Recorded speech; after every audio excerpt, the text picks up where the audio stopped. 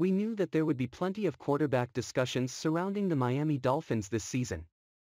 We just didn't know that it would be a 7th-round pick that would be adding to the noise. Skylar Thompson played 5 seasons at Kansas State and finished his collegiate career as the second most accomplished quarterback in school history behind Josh Freeman.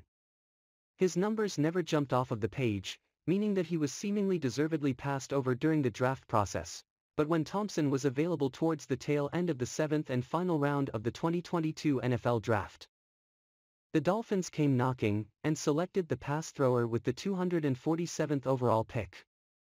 We all figured that Thompson would get his feet wet, maybe play a couple of halves during the preseason, and eventually be nabbed by another team looking for depth on their practice squad.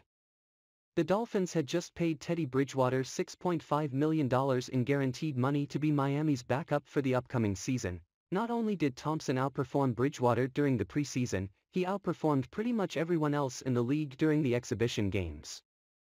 The rookie quarterback appeared in 3 contests, completing 36 of his 48 passes, while throwing for 450 total yards, 5 touchdowns, and not a single interception. His passer rating of 138.4 was miles ahead of the guy who came in second place. And he certainly passed the eye test.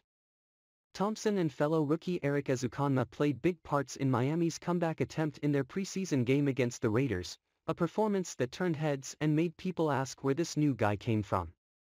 In the final game against the Eagles, Thompson went 7 for 10 with 3 touchdowns. There is no official award for preseason MVP, and there shouldn't be, but if there was, Thompson would have been an overwhelming favorite for the honors. The impressive showings present an issue for the Dolphins front office, one that any team would like to have. Miami has a surplus of quarterback talent, and it is going to be difficult to make a decision on where to go from here. Typically, a player like Thompson would be stashed on the practice squad for potential elevation if the team is in need of depth.